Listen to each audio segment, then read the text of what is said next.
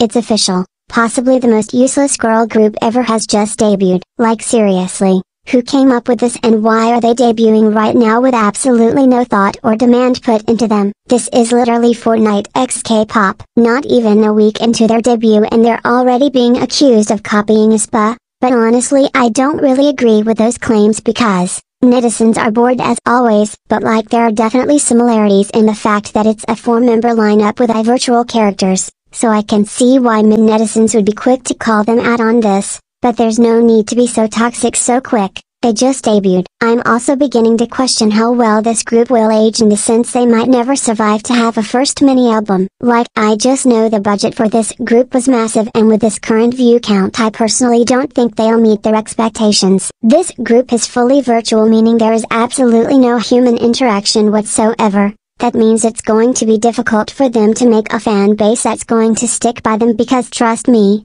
if you start standing this group you will not be getting a world tour or a fan meeting. I could understand this group debuting in like, the next 6-7 years, but right now nobody wants this. It's just weird. Good for you if you start standing this group now because you are a brave person considering the amount of absolute abuse this group is getting. Their music is pretty good I will admit, but I can't see them surviving.